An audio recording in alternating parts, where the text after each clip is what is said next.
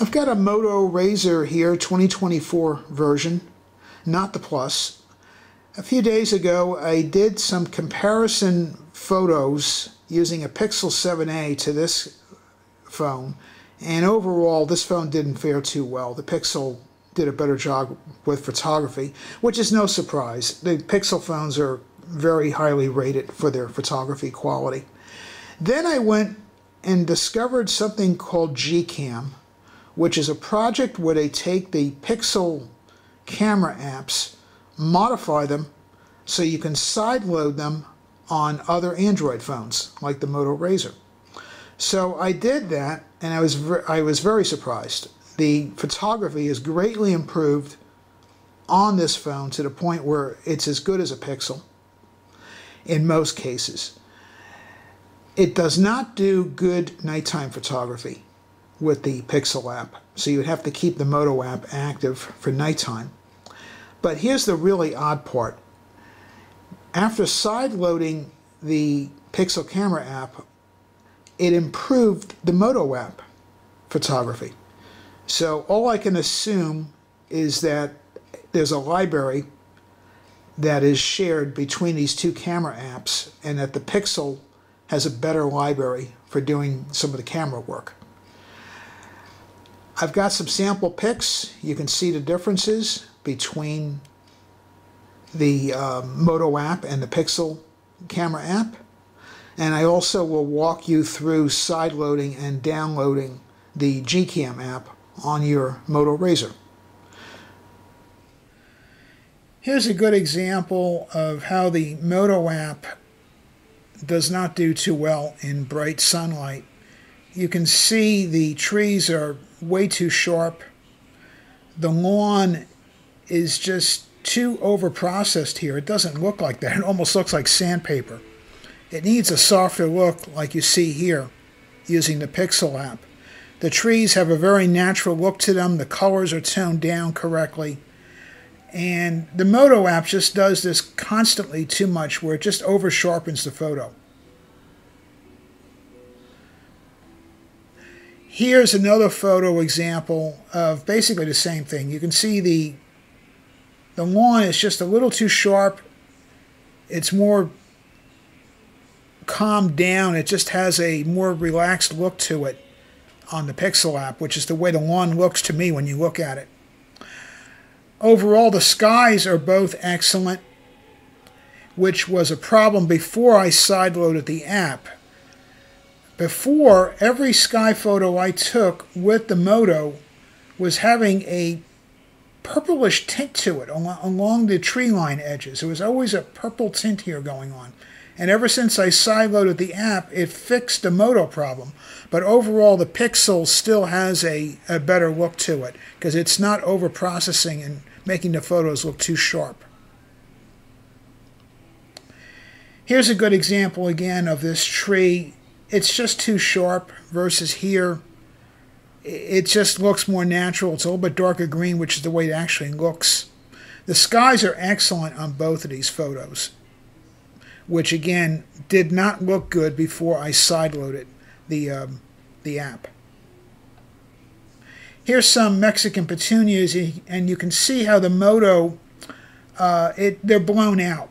It needed to tone down the photo, and it didn't do a good job of that.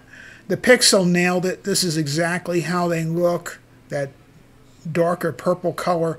The green is exactly how it should look. It's not blown out like it is here on the Moto app. Here, both cameras did a great job, but it's obvious that this flower is slightly out of focus with the Pixel app, or it's not as sharp, where here it is, or it looks perfectly in focus, but the color's wrong. This is how the color looks on the flower. It's a little too bright here. And again, this is also a bit too sharp. This is how I would prefer for this to look. But this is a little disturbing that this looks out of focus. I'm not sure what that's about. This photo was, even though it's outdoors, it's on a screened-in porch, so it was fairly shadowy here. Overall, both photos look great. There's not too much of a difference except that this swan, the yellow is deeper colored here, which is the accurate color of the swan. Where here on the Moto, it's a little bit of a lighter yellow. But overall, they're both excellent photos. Now here, this is a semi-close-up pic. And I will say I prefer the Moto here because it takes a sharper picture. Everything looks more in focus. Where you look at the robot here from the Jetsons, she's just slightly out of focus, where on the Moto app, it's perfectly in focus. The same with C3PO. It's a much sharper pic here. Now this is a indoor pic taken with no actual room light except for this plasma ball. And this is not right. This is not how it looks. It doesn't have all that whiteness going on. This is a much more accurate view of how that actual plasma ball looks in a dark room. And there's also a lot more grain against the wall, which is not good. Now here, this is also indoor, but for some reason, the Moto app is just blowing the light here. It's not this bright, and you can see from the cabinet, it doesn't have the right color for the wood. So the Pixel's doing a much better job of toning it down. Again, though, the Moto is a little bit sharper on these M&Ms, which looks better. But because it's so blown out, this is not a good photo. I'd much prefer the Pixel here. Now here, they're almost the same, but again, it's a little bit sharper on the Moto. You can see here, it's amplifying the differences in the metal with the coloring, where here it's a little bit more toned down. It's a little bit smoother looking. So this one's a tough call. I mean, I like the sharpness of the sail here. This is definitely a sharper look, where on the Pixel, it's not quite so sharp. So this is a tough call, which is really a better photo. Now, this is where, right now, the Pixel app is not doing well on nighttime photography. I was very disappointed. The garage lights are blown out on the Pixel. I mean, this is bad. This is not good at all. The Moto nailed it. The garage lights are exactly how they should look. Obviously, it's a little bit brighter on this bush. And again, the flowers are a lot more sharper because it's always sharpening the photos, in my opinion, a little bit too much. But here, I showed the ISO setting differences. It's quite a bit difference on the ISO and the shutter speed. So the shutter speed is what's causing the problem here on the Pixel app, and I don't know why it's constantly picking the wrong shutter speed. This is something that probably could be tuned in the config file, but I'm not that advanced yet on how to tune the config file for the Pixel side loading. Here's another good example at night. The Pixel did not do a good job. These cars in the distance here are white, as you can see in the Moto app. It got the color right. The street lamp is more toned down. Now the sky has a lot more grain to it on the Moto versus the Pixel. The grass is more accurately colored on the Pixel app, but it's out of focus because the shutter speed is too slow. So this is a tough one overall because I don't know how you could pick a better photo here because I don't personally like either photo, the way they turned out. Here's another example of some nighttime photography with a lot of light, a street lamp in the distance. There's an owl here with some LEDs on it, and you can see on the Pixel the LEDs are blown out. The flowers also are out of focus on the Pixel because, again, the shutter speed is too slow. That's just too slow of a shutter speed to handhold the camera. So overall, in this case, the Moto pick is doing a much better job. I'd much prefer to take the Moto pick. And that's it. Those are the samples I've done. And we'll move on to, I'll show you how to sideload the app.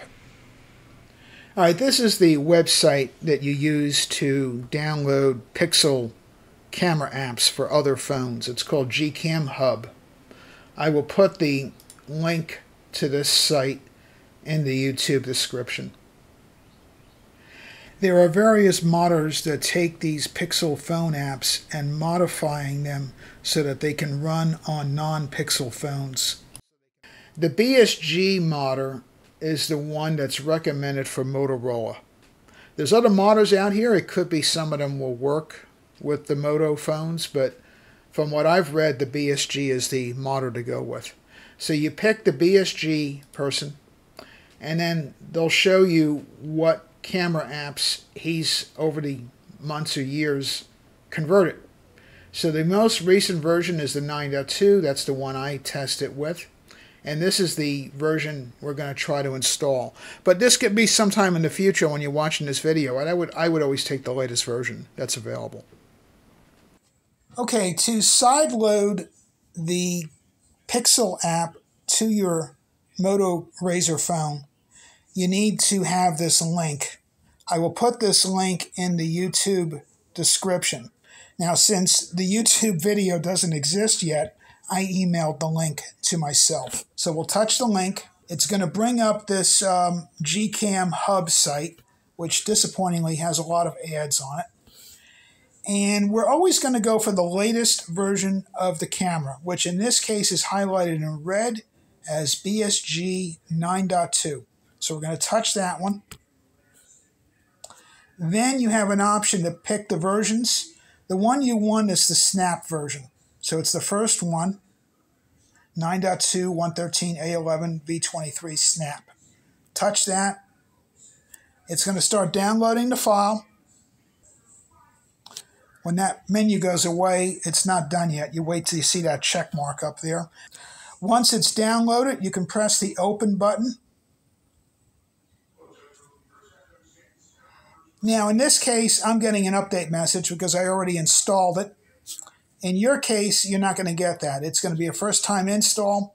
You are also going to get a security message that you're going to have to update for Chrome to allow installing apps from unknown sources. So just follow the prompts and slide that button over to allow the app to be sideloaded. I'm not going to do the update since I already installed the app. Now you can flick up to the top. The camera app is already installed on mine on the main screen. You're not going to have that. So you're going to open the app drawer. And you're going to see the camera app right here. The camera app is the one to the far right on my particular app drawer. The Moto app, the Moto camera app, is the one next to the calculator. You can see it has those multi-colors on the camera, where the Pixel camera app is more vanilla looking. So anyway, you'll drag that to the main screen or wherever you want to put it on your phone. And then you can launch it. If for some reason it doesn't launch and it bombs out, go to Settings, Apps, the Google Camera app, and clear the cache. Don't clear the storage, just clear the cache, and that'll solve that problem. So here we have an app that looks very similar to what we're used to. It is different than the Moto app. There's definitely differences. The only thing that I'm missing that I'd like to see is the Google Lens. You don't get the Google Lens option here until you take the picture. Like, let's bring up the Moto app. The Moto app, as you can see, you get the Google Lens button to the far left here. You do not get that on the Pixel app. So on the Pixel app, you will have to take the picture of the object. Like in this case, I'll take a picture of that keyboard. And then once the keyboard has a picture, you can touch the picture here. And then you get the Google Lens option on the bottom next to the delete button. And then you can hit Google Lens over there and figure out what it is. So there's a subtle difference there. Also, on the Motorola app, you get a few options here, like macro mode. You get these 3 circles here, which allows you to pick different lighting of what the photo should look like when you want to take the picture. You don't get those options on the Google Pixel app. So there are some subtle differences there, but the picture is so much better with the Google Pixel camera, you're going to want to use it.